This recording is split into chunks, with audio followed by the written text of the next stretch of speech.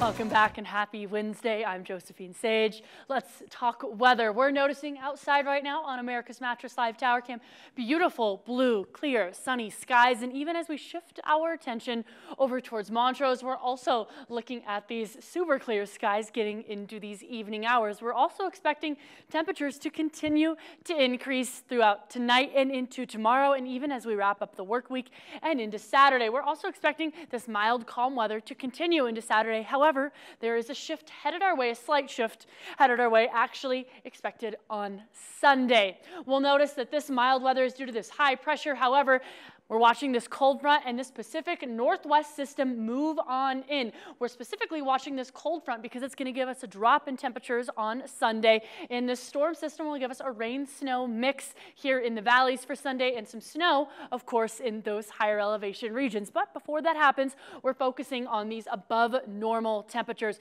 Some of these northern states are looking at 20 to 25 degrees above those seasonal averages. But locally, as we look into tomorrow, we're really only expecting maybe 5-10 degrees above what we're typically used to. Speaking of those above average temperatures, right now we're still in those upper 40s in Grand Junction, mid 40s through Montrose. Further east, we're feeling 20s, 30s, and even 40s through Glenwood. But we'll notice in our almanac that on that high end of things, we are pushing a full 5 degrees above what we're typically used to. That low end of things, we were, well, shy by just a few degrees. Tonight, we're going to be feeling 25 in Grand Junction, 22 through Montrose. And as we look into tomorrow, we're continuing to stay in those 50s. But we'll notice tomorrow those peak temperatures are actually happening during those afternoon hours, those late afternoon hours, maybe as you're heading home from work.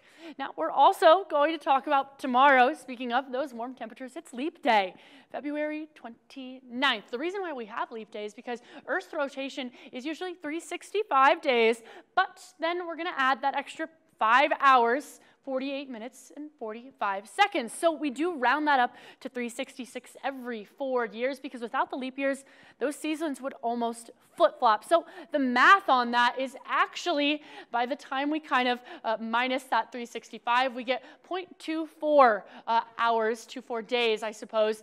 So without that leap year every 100 years, then of course we would be off by 24 days on that calendar year. But speaking of tomorrow, speaking of February 29th, still those clear skies continue as we wake up.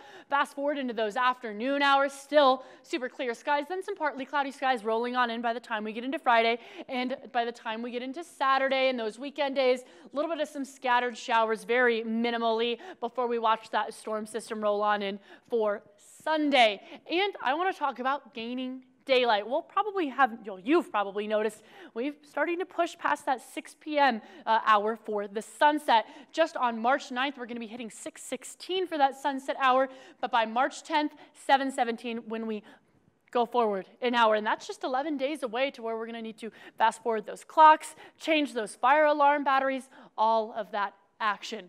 Now, Discovery Auto Group's 7-day forecast has us by Friday and Saturday reaching those 60-degree temperatures. Sunday and Monday, we will have that drop down into the 40s, but then through the middle of the work week, back up into those mid-50s, and same trend for Montrose, but just a few degrees cooler. We'll notice that warmest day is actually going to be Saturday.